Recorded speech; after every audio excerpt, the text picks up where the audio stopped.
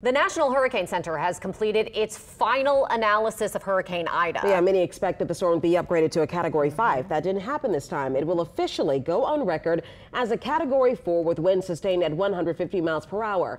Now, tying it with Laura and the last island hurricane in 1856 as the strongest hurricane to ever make landfall in Louisiana. Information that did not factor into that announcement are reports from two ships in Port Fourchon. That recorded gusts of 223 and 170 miles per hour. The National Hurricane Center says they don't have enough information about those reports, such as elevation of the wind instruments on the ships, so they can't use it. Now, if more details from those ships are revealed, they could update the report. The classification led to misleading complaints on social media, with people claiming that a Cat 5 designation would have caused your deductible to be waived.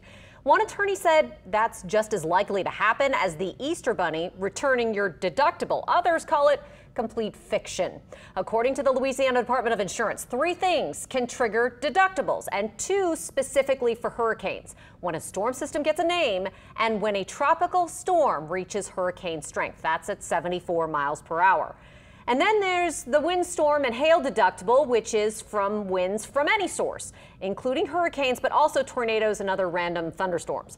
Experts say it's possible a specific policy could be written to waive a deductible for a Cat 5 designation, but that is unlikely. And with all this talk of hurricane damage, officials in St Parish want your help with ongoing damage assessment there. They want to see your pictures from the aftermath of the storm. You can email them to idaphotos@tpcg.org. If you didn't hear me there, you can see it right there on your screen. They suggest sending just 1 or 2 pictures at a time, and be sure to include an address and any other relevant information so they know where the damage occurred.